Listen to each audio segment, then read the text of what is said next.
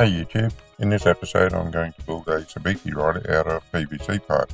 I've seen a few other videos on this and I wanted to do it just to see how well it works. And from the other videos, the whole purpose of doing the Sabiki rig out of PVC pipe as a DIY project is to do it cheaply. So I went down to the hardware and tapped around. I could get a full length of PVC pipe and cut one length of it, but it was cheaper to buy two short lengths and a joiner rather than buy a full length and waste a fair bit of it. Using a joiner has an added bonus. It will allow me to disassemble the rod and store it in a smaller space. Makes sense that way. I bought an end cap for it as well, just to close off the butt end of the rod. That's a really tight slip fit, so it won't need any glue to hold it on. Now I bought the cheapest reel I could find to go with it. It's a Jarvis Walker Scorpion. $18 for the reel and about $4 for the PVC pipe. So under $25 for the whole rig. So all that remains to be done now is to assemble these bits and pieces into a Sabiki rig and see how well it works. Now the reel's nothing to write home about. As I said, it's a Jarvis Walker. It's a Scorpion. It's the bottom of the range on the spec. I went into Kmart and I bought the cheapest reel that I could see. Sort of reel you might put on a kid's first rod. It even says on the packaging that there's only one bearing in there, although it does also say that it has a brass pinion gear and a stainless steel shaft. But anyway you look at it, you've got to say that this reel is made to a cost and not to a quality. On the other hand, there's nothing flash about the job I need it to do either. It has to lower a Sabiki rig to the bottom and wind it back up again, so that shouldn't be too demanding a task for it. As usual with these sort of reels, the handle either folds up or comes off altogether so that they can pack it into a smaller box.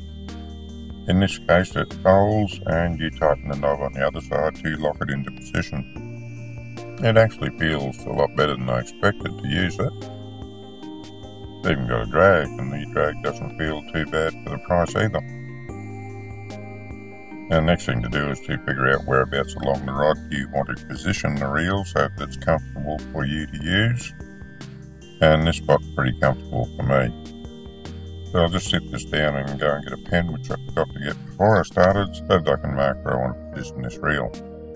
The next thing to do is to figure out where the line needs to go into the centre of the PVC pipe. And we want to judge this as not being too much of an angle on the position of the reel.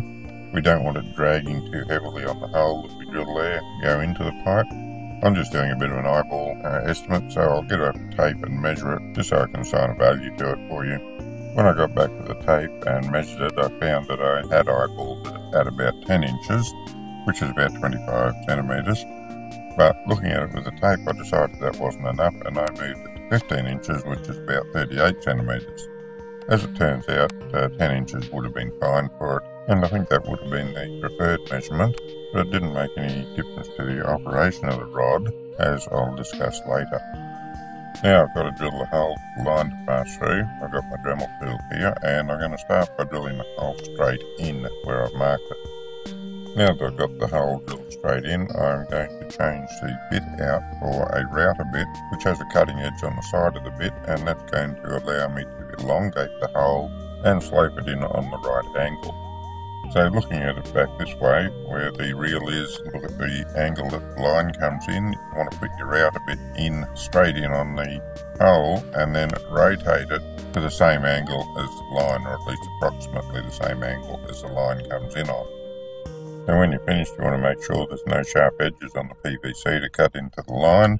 If necessary, get a rat tail file and smooth them off. In the video, I'm just using a little grinding attachment on the Dremel to go through and smooth off the sharp edges. As I said, if you don't have a Dremel, you can do this with a drill. You can do it with a hand drill and a rat tail file. Well, the next step is to go and get some zip ties and attach the reel.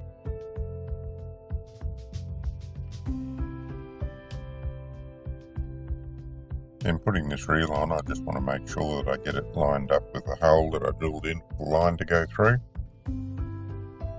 Well, that zip tie certainly wasn't as strong as I thought he was.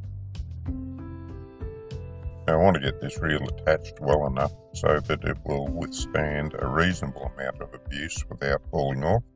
If that's not enough, then what I'll do is I'll put a little beadless elastic underneath the seat of the reel and put the cable ties back on to hold it in place. because Celastic is one of the best glues I've come across for this sort of join, and it's still soft and flexible enough that you can get it off if you have to without doing any real damage. Now that that's on, we'll bump this on. Oh, okay, looks like I'll have to get this elastic up because that did move when I tried to bounce it. Yeah, definitely have to get this elastic onto it. The other thing you could do is get a piece of pipe that slid over that and make a piece like on a normal rod where you glue in the front piece and slide this in under it and then come up from the back and pin it maybe to stop it coming off. That'd be another way of doing it.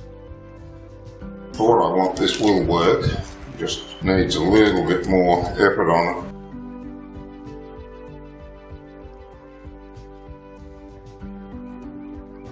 Right, that's not going to come off the back there.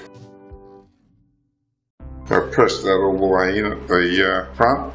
The pipe's going all the way up to the ridge around the centre. So that's fully pressed in. I can just barely twist it on there. So I think that'll be alright for the sort of use it's intended. Now the other thing I want to do is I want to flare the top end of this a little bit so that the sabiki hooks don't get caught on it. And I've got an idea for doing that, so I'll take the camera down to the shed and get that done. Alright, I'll get this reel fixed up with some Celastic on it now. First thing to do is to gently cut the zip ties that are holding it on at the moment. Then I want to get some new zip ties prepared so that once I get this elastic on, I can zip tie the reel on quickly, or at least easily, because I don't want to be mucking around trying to get zip ties ready while this elastic's there and end up getting Celastic on the dining room table. That wouldn't make me very popular at all. Now we want to be very sparing with the Celastic here. We just want enough on to fill any gaps between the reel seat and the PVC pipe. Don't want it oozing out everywhere. Oops, I didn't practice what I preached there. That is way more Celastic than I need, and it's going to ooze out everywhere. So I better get something to mop the mess up.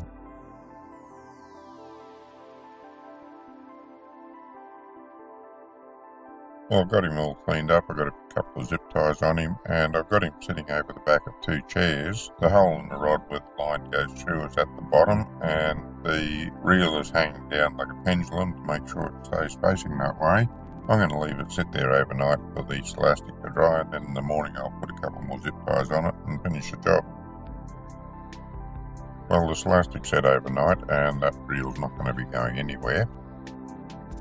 There's a little bit more of this elastic has oozed out overnight. I'll just get a knife and trim that up very gently. Neatness counts. And then I'll put another couple of zip ties on it just to make sure that it's well and truly secure. Now that should be comfortable enough to hold. If the sharp corners on the zip ties give me any grief, I can wrap a bit of duct tape around that. You know what they say about duct tape. If duct tape won't fix it, then it's beyond repair.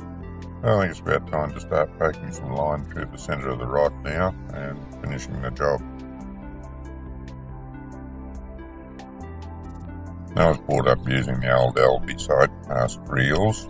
I've only been using these egg beaters for the last couple of years, and one of my favourite tricks in putting one on is to forget to thread the line under the bail arm before I thread it through all the eyes, or in this case through the centre of the PVC pipe. So first thing to do is to make sure it's under the bail arm. Well, feeding the line through this short section was pretty easy. It's a thin line, but it's only a short section and I managed to get it through just fine. But I think I'll need some weight on the line to get it through the longer section. Well, I found a sinker that I could tie under the end to use to drop that through. A little bit of weight does wonders and gravity does the rest. Now the next thing to do is to get a Sabiki rig on there and a sinker that's usable with the Sabiki rig, that is, not the one I just used to get the line through. This signature Sabiki rig arrived for me both day. It's got 6 hooks on it, they're size 6, and the main line is 0.35 and the branch lines are 0.4. There's a bit of a trick for getting these Sabiki rigs out and getting them on without ending up in a massive tangle. It's not that hard once you know how. I'll do a video at some stage, show you how to do that. In the meantime, I just want to get it on and try this rod out. Now I picked this star sinker to put on the end of it. It's got a ring in there to tie onto. I'll put a quick attach on there so I can change it. I picked the star sinker because it's the lightest sinker that I have. It's still too big to go into the tube. The whole idea is to have the sinker stop on the outside of the tube so that the hooks are inside the tube, out of harm's way where no one's going to get jagged on them, and the sinker just stops the line from disappearing down the tube. I hope it works. I'll find out soon. Now I'm going to leave the sabiki on the paper. Now I've got an end out, I'll just tie the swivel onto that, and I'm not going to take it off the paper until I'm ready to start winding it into the rod. That will help stop it from tangling. Just a simple uni knot, and because it's so fine, I'm going around about a dozen times. A little bit of lubrication on it, and pull him in tight. Now I can take the sabiki off the cardboard and gently put it in the rod so that it doesn't tangle on the way, hopefully. Okay, now I've just got to put a mustard fast attach on the end of the line, and I'll be able to attach the sinker to that. There we go, that's got him finished. Well, it sort of works.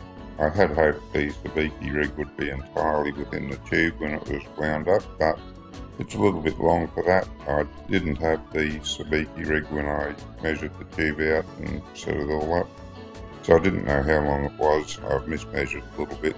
It's an easy fix. I can just add 6 inches onto the end of it. I'll test the rod out first and make sure I'm happy with it. If I am, I'll add a bit onto the end of it, and that will fix that issue.